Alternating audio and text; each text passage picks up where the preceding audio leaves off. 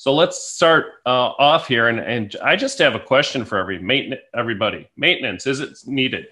How many of you have heard this from friends, family, people that may be outside of the industry before? Do I really need to get my furnace tuned up? Do I really need to get my air conditioner tuned up? Or maybe you've even heard that from employees at an HVAC contractor shop. Is maintenance really necessary? Do technicians take the time to tune up their own equipment? Or is it more like the shoemaker's children, that they're the ones running around without shoes? And so I think this is really important for us to think about when we're thinking about what we go out and what we do.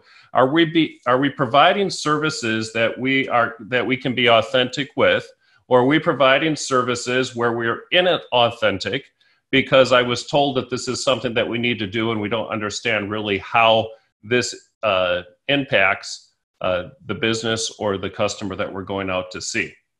And we'll dive into this a little bit deeper. But one of the things I wanted to just introduce is this win-win-win philosophy. Harvard Business School, back many, many years ago, came up with the definition for good business. And they said it's a win-win-win philosophy. And so when you have a win for the homeowner, a win for the residential HVAC replacement business, and a win for the distributor or the manufacturer, that's probably good business when you look at the different aspects of the supply chain. And when we take a look at open tune-ups, it may not necessarily make sense. Well, how is that beneficial to the distributor, to the manufacturer? How is that beneficial to the homeowner?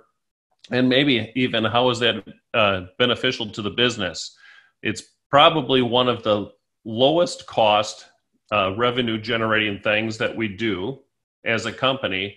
Yet, as you can see in the HVAC business diagram, it has the greatest impact out of all of the other activities that we have in the HVAC business model. See, when those tune-ups come in, they turn into maintenance agreement opportunities. They turn into opportunities for indoor air quality. They turn into opportunities for replacement sales.